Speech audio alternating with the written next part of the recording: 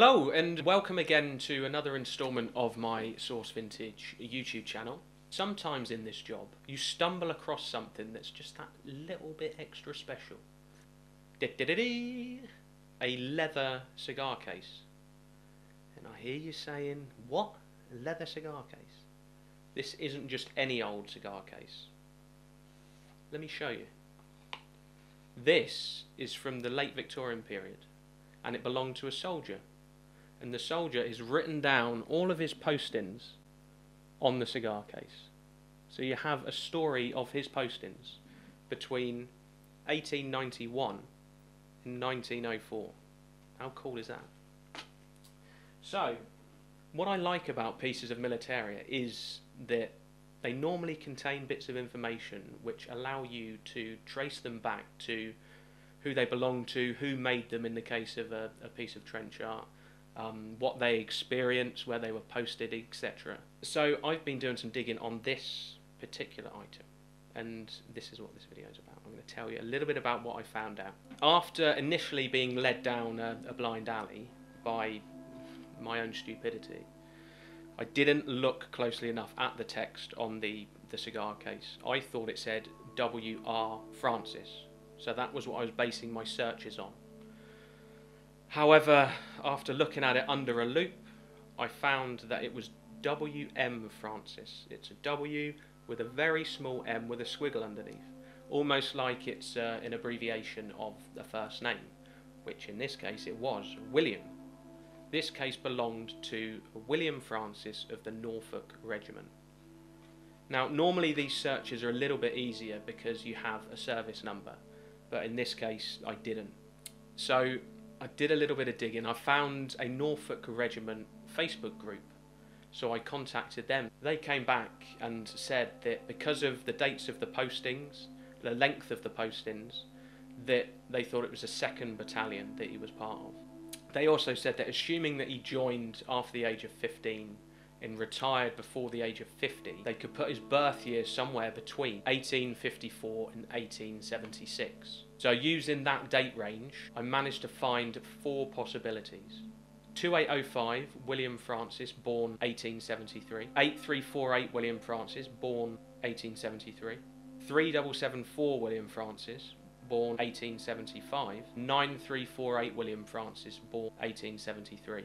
But still, I wasn't certain which one it was. I then found that there was a Norfolk Regiment museum in Norfolk, funny enough.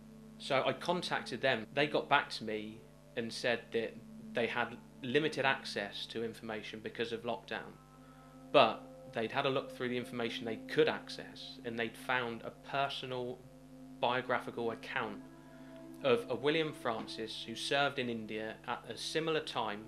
They weren't sure if it might be the same one, so they got it transcribed and they sent it over to me. I had a read through and unfortunately it wasn't. The dates just didn't match up, or nor did the cities and towns. Nevertheless, a really interesting read. I mean, it really went into detail about the conditions in India at the time, what they experienced. Really, really cool. So I went back to my ancestry sites, determined to find out which of these 4 William Francis was my man. And then I struck gold. William Francis, born 1873, of 12 Marketplace Road, Great Yarmouth. Enlisted in the 2nd Battalion on 23rd of February 1891, aged just 18 years and 4 months. And in total, the records show that he served 23 years. He retired on the 16th of April 1914, aged 41 years. All of the dates in the records matched those on the cigar case. It just brings everything to life. His records also showed that he had quite the rise through the ranks during his service. He went to Lance Corporal, Corporal, Sergeant, Colour Sergeant, before finally reaching Acting Sergeant Major. It also shows that he married Minnie Gertrude Johnson at the Church of St John in Bombay, India on 21st of February 1905. In looking at his records, you can see how long he served in India.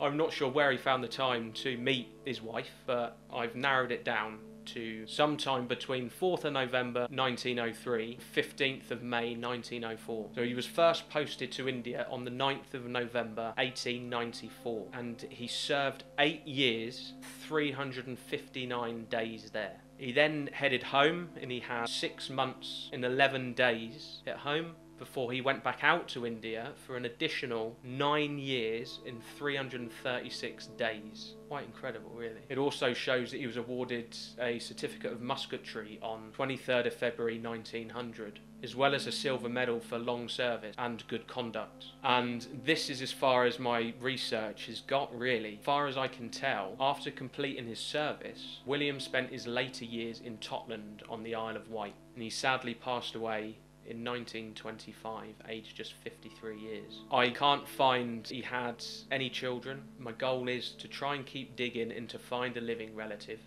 I've managed to reunite other pieces of Militaria with family members before, so I'm going to try my best with this piece, but I'm not holding out hope, really, because it's without any children. I'm not sure there'll be any living relatives. I'll give it my best shot, and if I do find anything, then of course I'll let you all know. So that's it. I hope you found this interesting. This is definitely one of my favourite recent finds. If you want to see more interesting finds and you like antiques and vintage, etc., then please subscribe to this channel. Hit the bell icon so you get notified. I also write a blog every Monday, which you can find at my website, source-vintage.co.uk. Please head over there, subscribe to that. I write about, again, interesting finds, places I've visited. I do reviews, talk about trade, and also at that website you'll find bits and pieces that I'm selling. Go and have a look if you're interested. Anyway, that's it. Thanks for joining me again, and until next time, stay safe. Keep buying those antiques. Thanks a lot.